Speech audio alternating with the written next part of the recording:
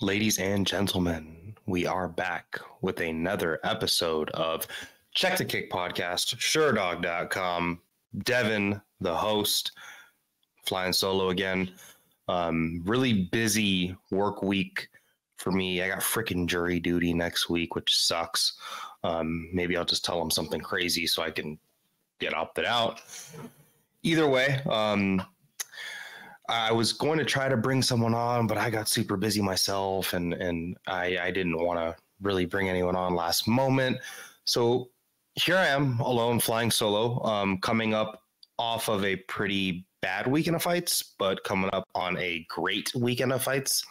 Well, let's call it a great weekend once we get through the weigh-ins, but we're going to talk about some fights that are coming up this weekend. UFC 295. We got that UFC Sao Paulo card that we are going to look back on, but for not that long because it was not good.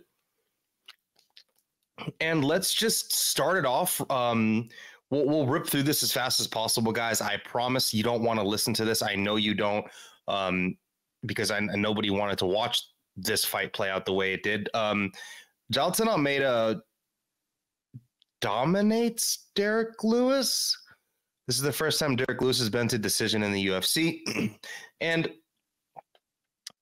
Jailton, probably 35 pounds lighter than him. You know, he did what he had to do to take the win. This hurts me more than anybody because I had to watch this fight just like y'all did. But Jailton Almeida is also my Sherdog Fantasy MMA heavyweight draft pick. So, yes, I accrued points. He won a main event. He should have finished. This was a gimme fight for him to finish. The UFC flew Derrick Lewis to Sao Paulo for Jailton Almeida to go out there and get a finish. Jailton Almeida took him down at will. It's kind of funny watching Derrick Lewis. There were some scrambles and Derrick Lewis showed some okay takedown defense. It was funny though, the way Derrick Lewis was kind of just punching at his ankles. It looked like he had accidentally stepped in a red ant pile and he was just trying to swat these ants off of his legs. Either way, Jailton Almeida did what he had to do. I heard some scorecard from somewhere, I won't mention it, but they scored all 10-8 rounds, whatever. Regardless, I mean, Jailton Almeida is going to go home to his family with his show money, his win bonus. He didn't win any fans with this. People that are on the Jailton train, they might not be jumping off while it's moving, but maybe they're going to get off at the next stop. We will see what's up with him next. He called for Cyril Gane. That fight kind of makes all the sense. In the post fight, he said he wanted to entertain the Brazilian crowd and how it was a great performance. And it's like, dude, that was something that you obviously pre-wrote because you expected to go out there and dominate Derrick Lewis, but you just didn't. And the fight was bad. You have all these, and I understand you're 30 pounds lighter than Derrick Lewis. He's a big, strong heavyweight. He has the ability to just stand up. But frick, man, I think it was the end of the third round where he was landing ground and pound. And it's like, man, if you just continued to do that, like you could have got Derrick Lewis out of there. Derrick Lewis, I'm not going to call him a quitter, but if you show him the door, he'll walk out. You know, hey, there's the exit, Derrick. All you have to do is punch him a lot. Like, yeah, in Jailton's Shamil Abdurakhimov fight, he was like, I'm not going to submit this guy, so I'm just going to punch him a lot. Jailton has great ground and pound. He loves that Donkey Kong punch. He's trying to head and arm choke. You're not going to head and arm choke someone like Derrick Lewis, man. Like, you need to just punch him and punch him and punch him and make him give up. And even if he loses the position, Derrick Lewis is very dangerous. And I understand he's, main event at home in front of his family. You don't want to get shit kicked. You don't want to get obliterated. You don't want to be on the Derrick Lewis highlight reel. But, man, you could show that you can take him down again. Jailton won every single grappling exchange, even when he got into a couple dicey positions in a couple places. He had what he had what it takes to probably give some more ground and pound and maybe take a little bit more risks, but also continue to win those scrambles.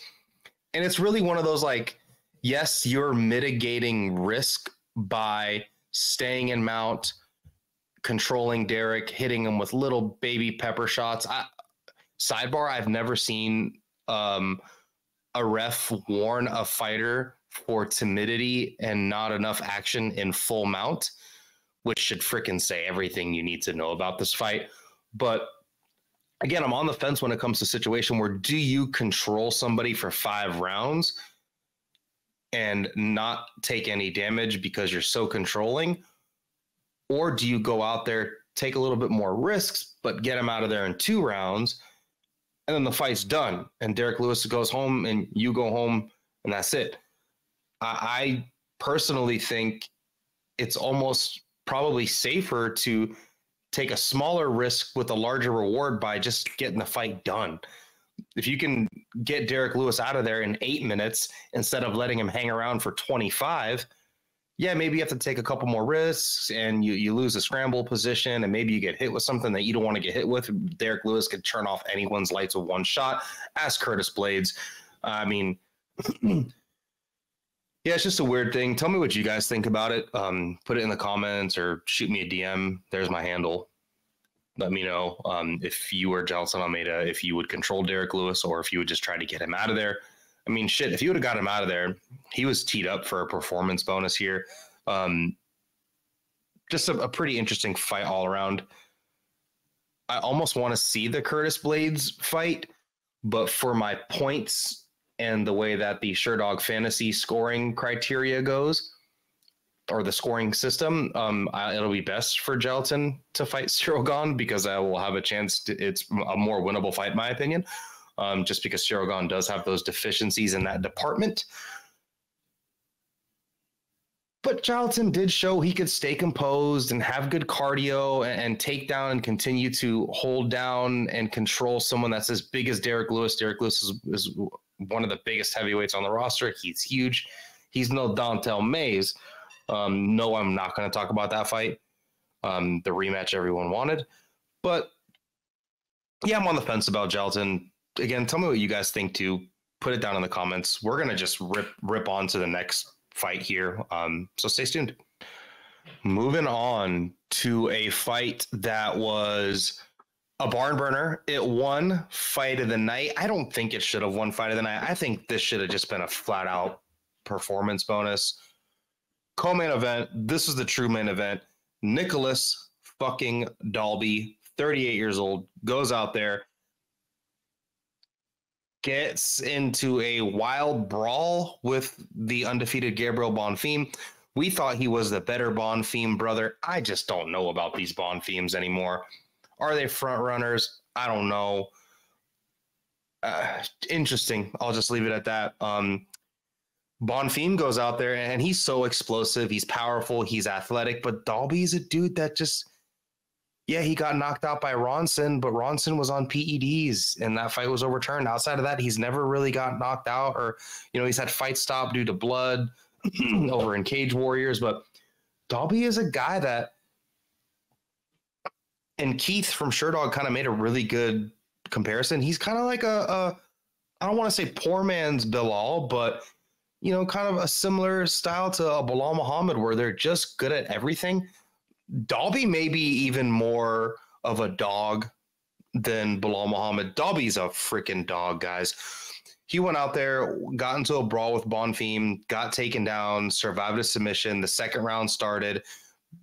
Bonfim tried to take him down again, tried to put the screws to Dalby. And I don't know if Bonfim just didn't do the tape study for this, but he had a path to victory, which was to really just lean on his grappling and try to bank 2 rounds, getting top control and maybe threatening submissions. But Dalby's just too tough. Dalby was landing exchanges in the pocket. There was a couple prior to the finishing sequence. He forced Gabriel on the back foot and started hitting him just with some clean shots down the pike. And you could see Gabriel start looking around like the moment got to him. This guy's not out of here yet. And then they got into the clinch and Dalby just started landing these knees. And after the first knee landed, it looked like Bonfim was breathing through a straw. And it looked like he saw a ghost. Dalby landed a couple more knees and he just face planted him, finished him with ground and pound, took his O away.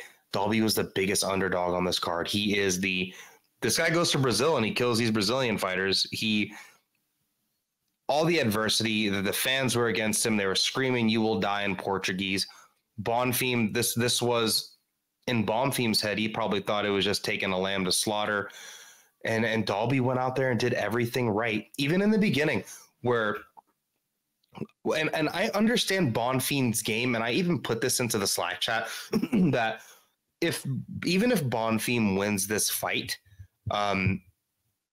just brawling with people at welterweight is going to cost him eventually, and it ended up costing him in this fight due to his gas tank, him not being extremely defensively responsible, and I don't want to call him a front runner. We'll have to see with his next fight, but Dalby was willing to trade in the pocket with him. Dalby took his best shots and was willing to just get on the front foot whenever he had the opportunity, grind him against the cage, get into the clinch, continue the forward pressure, throw straight shots. And Bonfim landed clean shots on him, but Dalby was just unfazed. He's a dude that's super tough, and you literally have to kill him for him to die. He's not just going to go away. He's been hurt in fights. Muslim Salikov hurt him. People hurt him, but he just does not go away. And he has not had a finish. I believe it's Dalby's first finish in the UFC, and he looked great doing it. His biggest win. This got fight of the night bonus. I think Dalby should have just flat out got a performance bonus. I think the Hinat Fakhardinov and Alexiu Aleski dos Santos fight, that's a tongue twister of a name, should have got fight of the night. That was a draw with both dudes hurt each other. Yeah, that fight was freaking awesome. Dalby, man, he's 38. He's about to be 39. And like, he's just still doing things. This dude, if he keeps fighting Brazilians in Brazil, like, he's going to be on his way to a title fight, which is just funny. Like, obviously he's not on his way to a title fight, but you know what? Like, give him another Brazilian. Let him fight RDA. I think RDA and Dalby would be a great fight because they're both just dogs. It could be a co-main on a fight night again. Dalby deserves it after that. Even he was super nice and sweet to the Brazilian crowd, which is really awesome. He's like, yeah, I know you guys didn't want to see me beat up your boy, but Brazil's great. I love it here. And he wants to keep winning. We'll talk a little bit about Bonfim. I have a better idea of his style now, where he is so big and so athletic, and it is such a regional MMA style. Like, it totally makes sense that he was icing dudes in the LFA, where he would just have these brawls with people where he would rely on his durability and rely on his speed and athleticism and power, force them to just panic in a brawl, force them to make mistakes, try to avoid the brawl using grappling. That's why he's hitting that guillotine choke the way he does. He's got a great guillotine, force a crazy brawl, you panic, you make it hit with some shit, and then you go to shoot a bad takedown, shoot a takedown with your head inside, boom, sinks up the guillotine, and it's done. I said in the Sherdog Slack that Bonfim cannot continue to just brawl with people at this weight class. There are dudes that will bite down and brawl with him, you know, and these are guys that are outside the rankings, like a Joaquin Buckley. You probably don't want to get into a firefight with someone like him because it turns 50-50. You know, tons of dudes in that weight class. And then if you start marching up the rankings, there's just tons of guys there that are technical and they can brawl. And I just thinking about Bonfim, you know, say he goes out there and if he would have got this win against Dalby, then what? He gets matched up against someone like Jeff Neal, you know? Oh, I'd hate to, you know, go and get into a brawl with Jeff Neal and see what happens. You get knocked out with a style like that. So hopefully he can go back to the drawing board. And this is just these Bonfim brothers were freaking shooting to the stars. And then now all of a sudden they are, I mean, Ismail Bonfim, he got into the UFC, super impressive knockout over Terrence McKinney.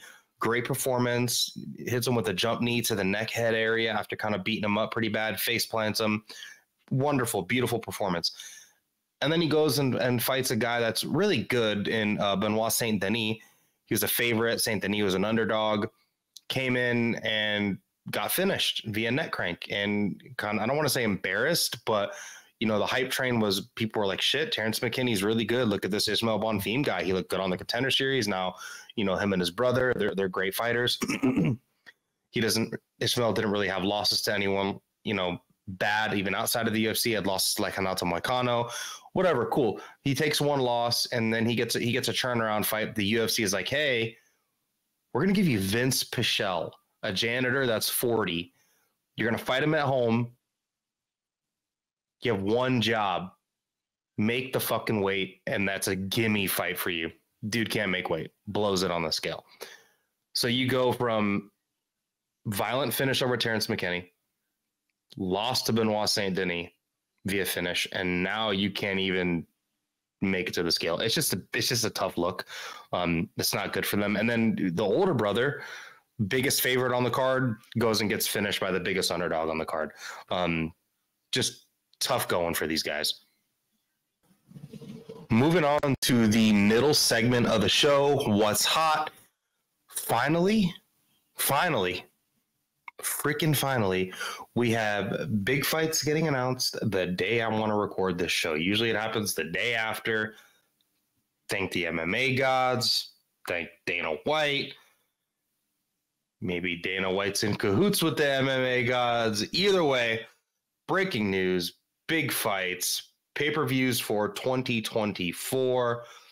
There's some real good shit. Like, I'm happy. We have 4 fight announcements that I want to talk to you guys about. One of them is a non-title fight, but that's going to be UFC 297 on January 20th. We have Jan Blachowicz versus Alexander Rakic, number 2. We all know the way that fight ended, due to a Rakic injury. And that should be a great fight. It was a pretty good fight. Jan Blachowicz is always in pretty much fun fights, and you can kind of say the same thing about Alexander Rakic. Not a lot to talk about the fight, but it is an important fight. It's important for the division. Alexander Rakic is coming off a very long layoff due to that injury. Jan Blachowicz had a weird fight, very close fight with Alex Pereira, who we're going to be talking about here in a little bit. And either way, it's just a great fight. Little tidbit on that. Moving on to title fights that matter, fighters we all like. We have also on that UFC 297 card, this just got released today. We have Sean Strickland defending his belt against Dricus du Plessis. This is the fight to make. And these are the actual best 2 guys in the division, probably, if you don't count Bo Nickel. There you go, Keith. Sean Strickland just went out there and cleanly kind of shit-kicked Israel Adesanya, and Dricus did the same thing to Robert Whittaker. And it's crazy because a year ago, if I told you that Sean Strickland went out there and almost finished Israel Adesanya and really put the screws to him and had him out of sorts. And then I told you Dricus du Plessis went out there and did the same exact thing to Robert Whittaker, but actually finished Robert Whittaker, out-grappled him, outstruck him, finished him with strikes. You guys would be calling me crazy. Me saying that just sounds crazy, but we've got Sean Strickland defending his middleweight title. You guys can probably go to some fight odds website and find new odds on this. I don't have them. Feel free to go look them up. I'm going to assume Dricus is going to be the favorite because Sean Strickland is a guy that's kind of been undervalued by the odds makers, but this should be a great fight. Dricus just kind of enters the pocket. He's a huge, strong middleweight. He has very underrated grappling and big, powerful striking. And Sean Strickland is, as crazy as he is outside of the octagon and all the crazy things he said, he's actually a true technician, which is funny. He's like an actual martial artist. Like, he has good striking, great defense. Honestly, outside of the knockout by Alex Pereira, kind of impeccable defense, especially at middleweight. Good clean boxing, good straight punches. And in a weird way, a guy like Sean Strickland, that's just, I don't want to call him nuts and bolts, but a guy that's very put together and very technical and defensively sound. can be a potential kryptonite for Dricus du Plessis. And the same for Dricus, a guy that is just or same for Sean, a guy in Dricus who is just a warhammer, who is a battering ram, who's going to continue to just go, and not care what you put on him. This could be a great fight. If the fight goes 5 rounds, I kind of favor Strickland just because we haven't seen Dricus do that in the UFC. But man, Dricus could go out there, take this dude down. And I mean, look at the way he passed Robert Whittaker's guard. He just flattened him.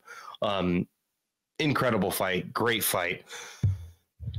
The next fight, that'll be UFC 298. So this will be 1 month later in February, unannounced date. But we have Alexander Volkanovski returning to flyweight to defend his title against Ilia Topuria.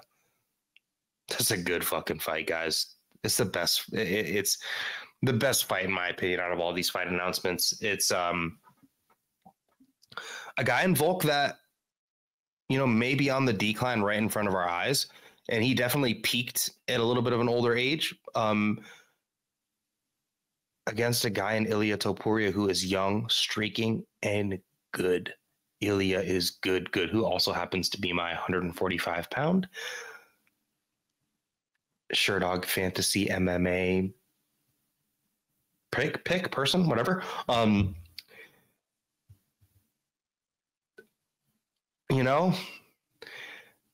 Before Volk getting plainly just shit kicked by Islam in the rematch on short notice and getting knocked out pretty brutally, I'd be all over Volk probably, but man, that knockout, Topuria's power, Topuria's ground game, Topuria's fearlessness in the pocket and willingness to trade, willing to get on the front foot.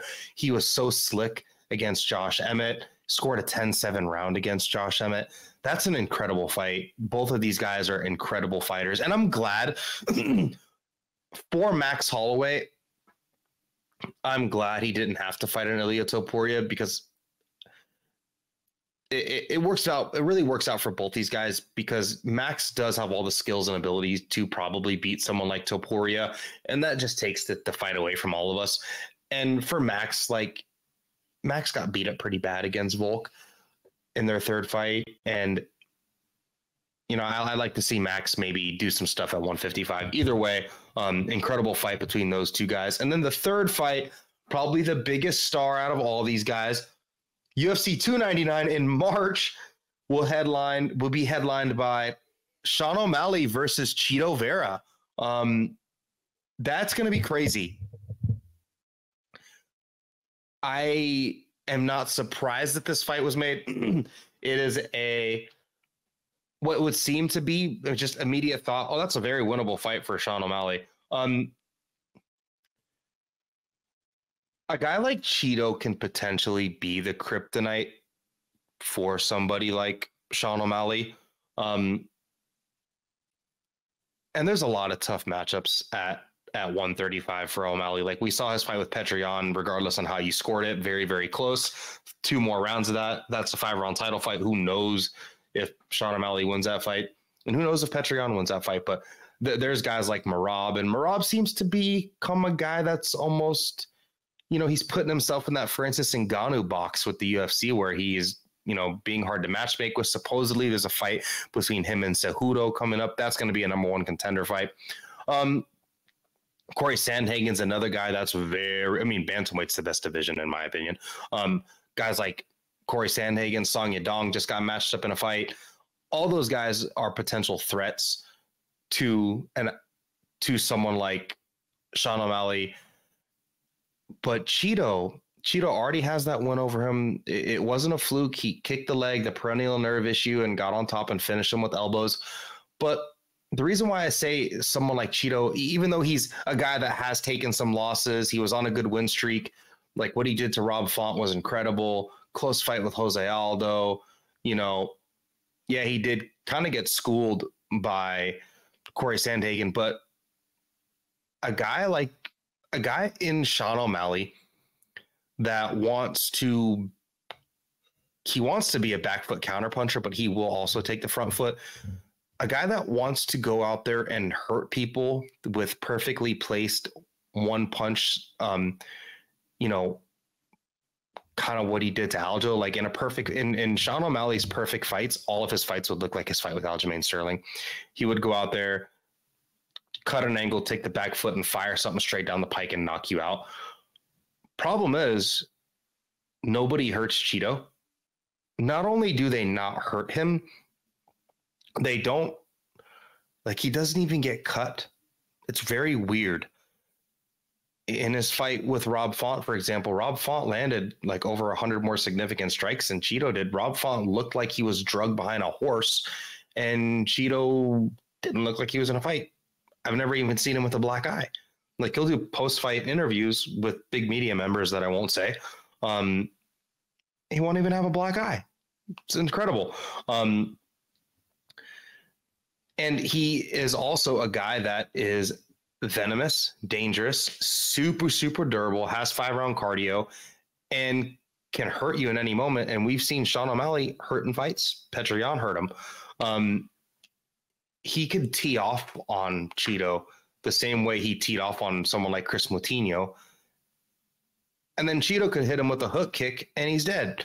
So that's a great fight. A dynamic fight with two dynamic strikers, a very, very fun fight. The opportunity for Sean O'Malley to get that one back, and what seems like a potentially easy title defense, but sneakily, I think it's a little more difficult than we all think. And Cheeto, quite frankly, probably doesn't deserve this fight due to his loss to Corey Sandhagen, but Cheeto's fun. The story's there. He has the win via finish over Sean O'Malley, and I get it. It's a fight business, you know.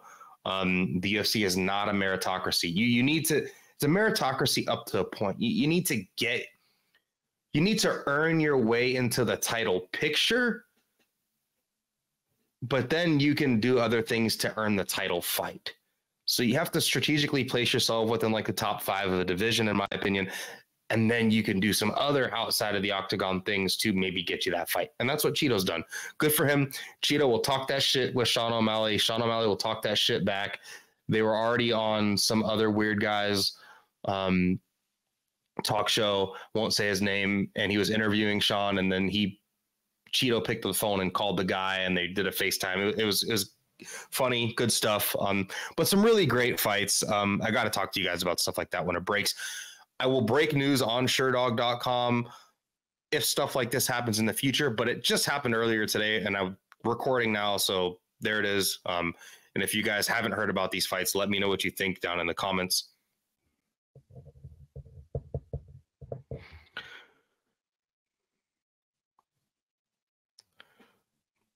Moving on to the final segment of the show. And with the new, we got a damn good UFC card coming up this weekend. UFC 295. It is headlined by Jiri Prochazka fighting for the vacant light heavyweight strap against Alex Poatan. Pereira, however you say it. I got 3 fights to talk to you guys about here. 3 absolute effing bangers. First one we're going to talk about is Benoit, the God of War, Saint Denis, France's own, versus Matt, the Steamroller Frevola, New York's own. This fight's going to be in NYC. So this is a home field advantage fight for Frevola. Odds on this fight, Saint Denis is a pretty heavy favorite. He's coming in at minus 225. Matt Frevola comes back at plus 190. And Matt Frevola, you know, in 2021, he lost the decision to Arman Tsarukyan. And then in June of that year, he lost via 7-second knockout to Terrence McKinney. Terrence McKinney's debut, took the fight on short notice, goes out there, throws a 1-2, and just knocks him out. Kind of hurts him right then and there, right in the middle of the octagon. Big moment for Terrence McKinney. We like Terrence McKinney here on this show. Great for him. But after that, he went and strung together 3 wins, all via finish. Genaro Valdez, yeah, not a big win. Wins via knockout, great. The Atmana Zaitar was undefeated. Yes, he left. He had the whole potato incident over on Fight Island, whatever. Knocks him out. Atmana Zaitar was undefeated, like I said, and was knocking dudes the F out up until then.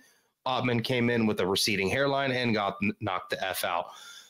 His most impressive and his best win on his record by far was in his last fight against Drew Dober, where Drew Dober was kind of doing his typical thing and trying to pressure and land big power against the octagon. And Matt Frevola stepped in and landed a beautiful counter and knocked Drew Dober the F out. Matt Frevola is a guy that he trains at a great gym. The Ray Longo gym over there with Matt Sarah Longo, that's a great camp. Those guys are great at formulating game plans. They're not a huge team. They do really, really well together. They will take what you're good at and build off of it and string together game plans. Look what they've done for guys like Aljamain Sterling, Merab Dvalishvili, Chris Weidman, list goes on. And this is a really big fight and a big opportunity for really both these guys. This is a fight for a ranking. I do believe the UFC has Matt Frevola ranked inside the top 15. And Benoit Saint Denis, on the other hand, is coming in off of a 4-fight win streak. All of his wins come via finish. He's got a record of 12 wins and 1 loss. Matt Frevola has 11 wins, 3 losses. So they don't have deep MMA record or deep MMA, careers. These guys aren't 30, 45 veterans. But the only loss Benoit Saint Denis has was up a weight class on short notice against Alesia Zaleski dos Santos. He got really shit kicked in that fight. That fight was tough to watch. That was something that the corner should have stopped. If you want a perfect example of where in a corner should probably stop a fight, was that fight. But he hung tough, came back, got a rear naked choke over Nicolas Stolze, came back again and knocked out Gabriel Miranda. His most, I don't know if it was his most impressive win, but he was an underdog, went out there and submitted via face crank Ismail Bonfim. That was earlier this year. And then just a couple months ago in September, he went out there and knocked out Thiago Moises. Benoit is streaking. He looks good. He is good everywhere. He is big and powerful for this division. He is a little bit hittable, but he's a guy that will take a licking. He will walk down his opponents. He will try to land big volume, big power, but he's a good grappler. That's his thing. Prior to the UFC, a lot of his wins all really came by submission. And could he walk onto a big counter? Matt Frevola does have the ability to line up big, powerful counter punches, especially if you walk in on him. That's how he got Ottman Azaitar. That's how he got Drew Dober. And I bet his team is doing the tape to watch Benoit, because Benoit is a guy that is very hittable. I have to lean Benoit Saint Denis here. I think Saint Denis is just a little bit more durable than Frevola. They both have equal power. I think Frevola does a better job at setting up his counter punches and is better at delivering punches, I guess you could say on a timely manner. He's better at timing those punches and delivering them when they need to be given. Benoit is much more of a athlete, get in your face, athlete fighter, get in your face, rough you up, take you down, try to hurt you. Benoit just wants to punish you everywhere. I think also Saint Denis is streaking a little bit more here. That's the reason why he's such a big favorite against a guy like Frevola, who is a true UFC vet. I'm going to go Saint Denis. I don't know how this, I don't have a idea on how this fight goes. Saint Denis these guys could knock each other out. Both of them have the ability to do so. I'm going to lean with Saint Denis to maybe get a late second round submission though. Maybe, or by decision. Either way, really great fight. Moving on to the second to last fight we're going to talk about, guys. It's the big boys. It's the big boys. We have Tommy Aspinall versus Sergei Pavlovich. The Russian versus the Brit.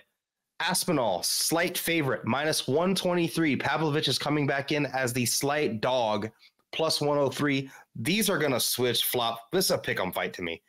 I don't know how the F this fight goes down. This fight's fucking awesome. This is a better fight than John Jones and Stipe.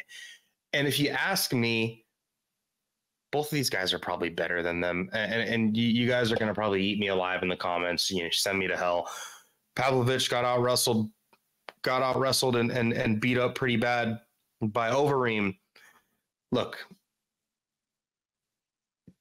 do you guys want me to go to Sherdog.com and tell you about Jon Jones's record real quick? Because we could do it. We can if you want. Jon Jones has one good win. There's a 3-year difference between the Dominic Reyes fight and the Ciryl Gane fight. Jon Jones lost to Dominic Reyes. I don't care what this says. I don't care what the Sherdog.com says. He lost to Dominic Reyes. And you know what? We can go to July 6th of 2019 when I scored the Thiago Santos fight for Thiago Santos. In my opinion, Jon Jones was coming off of 2 losses before he fought Ciryl Gane. Oh, want me to tell you who he fought prior to then? Gus Alexander Gustafsson in 2018. Gus was washed and looking like shit. And Anthony Smith in 2019. Jon Jones is fighting once per year. And then he came back and did in impressive fashion get that guillotine choke over Ciryl Gane. But we also watched Francis Ngannou out-wrestle Ciryl Gane. Pavlovich and Tom Aspinall have the shortest fight time in the UFC. Aspinall is the #1 record keeper for that, and Pavlovich is the 3rd. I don't know who #2 is. It's some schmuck.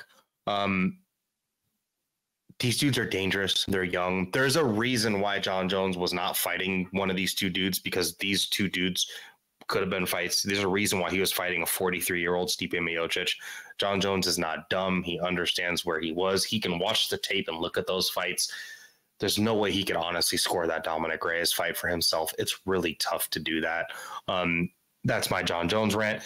Jon Jones is a great fighter, all-time great, one of the best to ever do it, probably the best to ever do it. But today, on November 6th of 2023, I do believe Sergei Pavlovich and Tom Aspinall are better heavyweights than Jon Jones, and I would die on that hill. These guys are both good. These guys are both really, really good. And both of them are streaking. Both of them are hurting people. Sergei Pavlovich, he did lose to Overeem on his debut. That was 2018. He was very young at that time. After that, 2019, killed Marcelo Golm. Oh, what happened? Killed Maurice Green after that, which is Jon Jones's buddy, main training partner, the dude that defended a takedown and caused Jon Jones to blow up his shoulder. After that, oh, who did he knock out? Derrick Lewis. Who did he knock out after that? Tai Tuivasa. Who did he knock out after that? Curtis Blades. He is a sharp boxer with fast hands, decent footwork, great at pressuring, super durable, composed in the pocket, and is willing to take one to give one. And he is kind of just like a higher volume, straighter puncher, Russian version of Ngannou. He touches you and you die. And he's a guy that's really, really coming into, his best. He's only got 1 loss on his record, and that was to Alistair Overeem. Outside of that, he has beaten everyone else. Moving on to Tom Aspinall. He did lose via that knee injury to Curtis Blades. The knockout or the TKO elbows against Marcin Tybura was super, super impressive.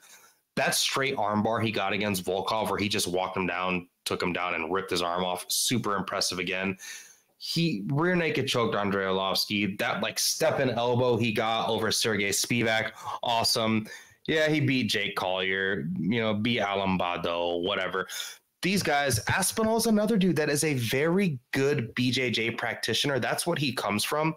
He's a high-level wrestler, high-level BJJ, very, very fast.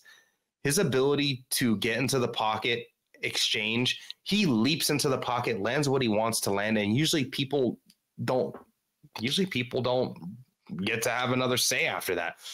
He hurts people. He's very, very quick, and he has a great submission game. And he could potentially expose Pavlovich here. One thing, watching a little bit of tape on this,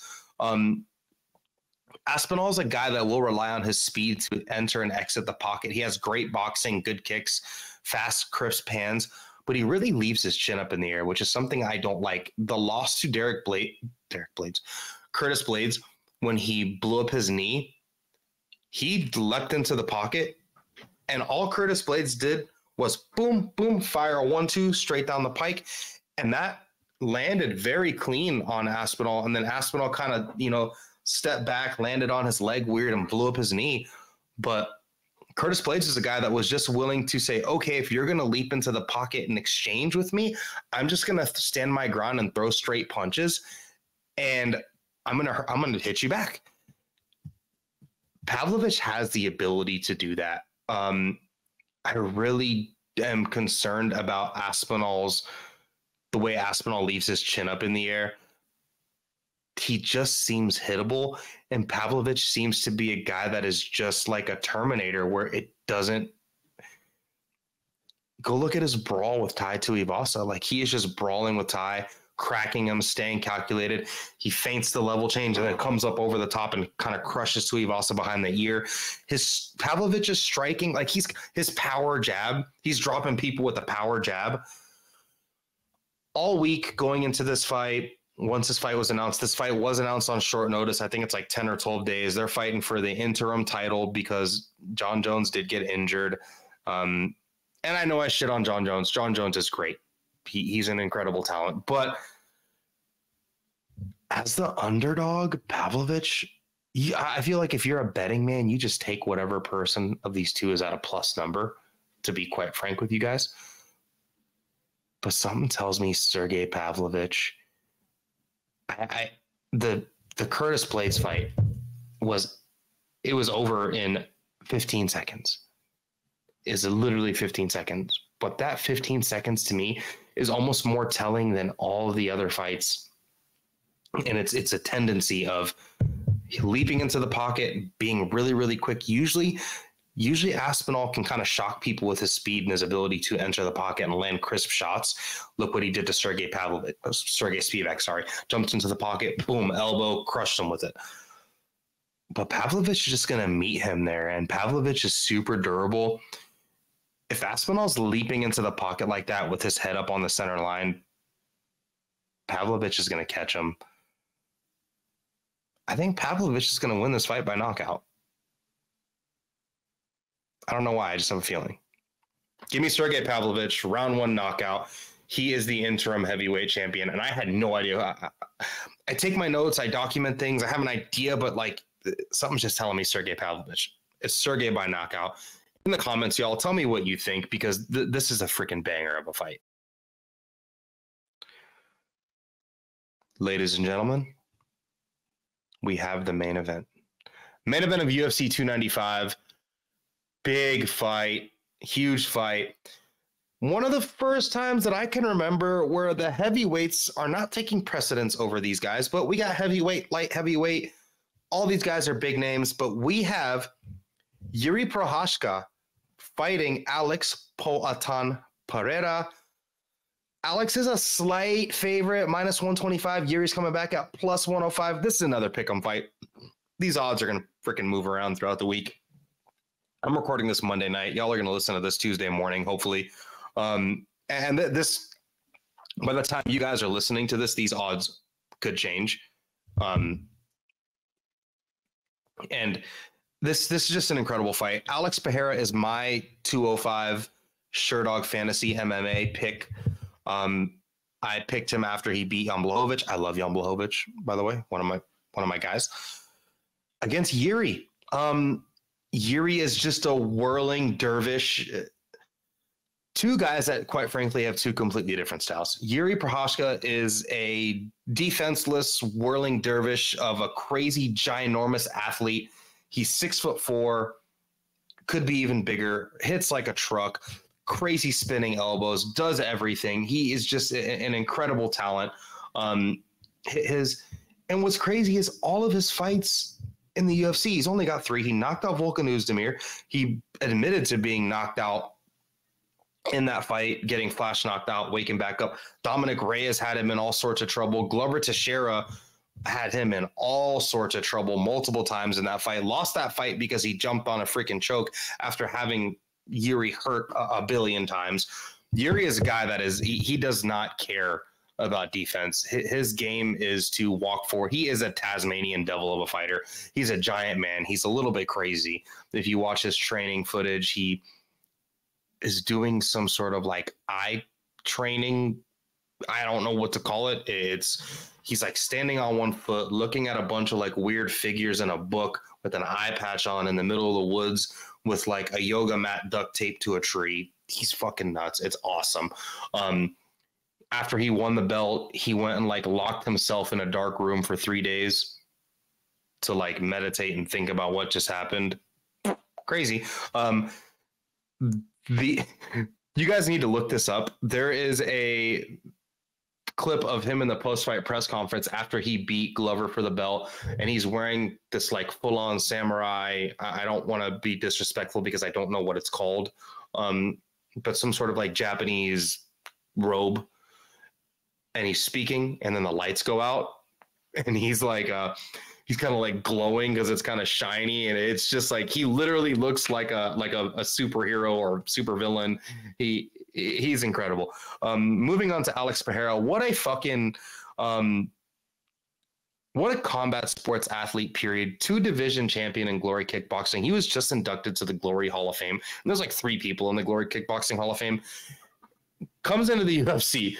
Goes on a kill streak, beats Israel Adesanya for the third or fourth time, whatever, finishes him, and has a fourth fight with Izzy, gets knocked out by Izzy, and then it's like, hey, you know what? I'm done at 185 especially after Izzy got beat up pretty bad by Sean. Goes to 205 at Elevation in Salt Lake City, has a weird fight with Jan Blachowicz, wins the fight.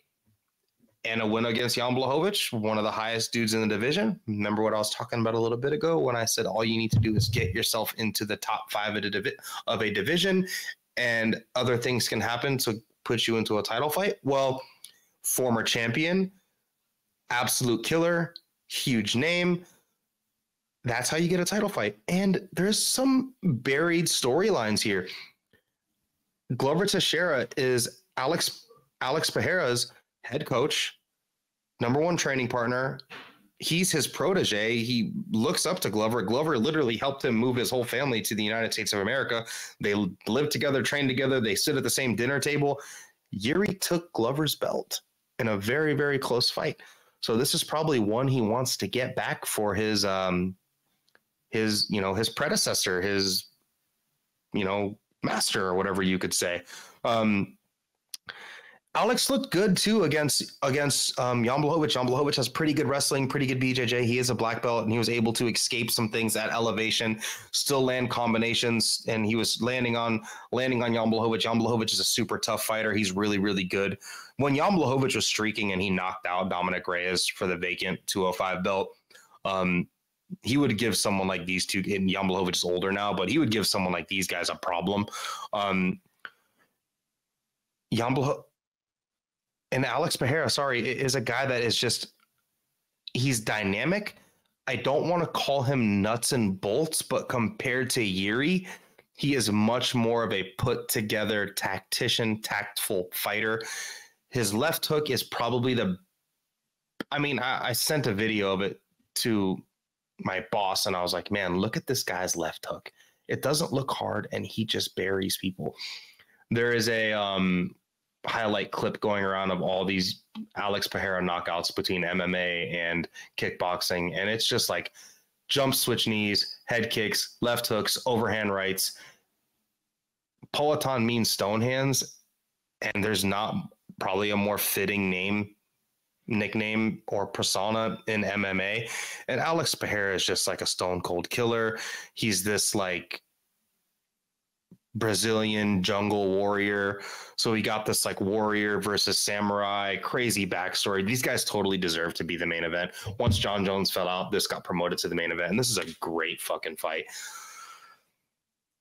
Jiri's going to really have to lean on his wrestling. He did submit Glover. Jiri is a guy that you have to kill this guy. He can take so much damage. He's so durable, and he is just crazy. He will do things.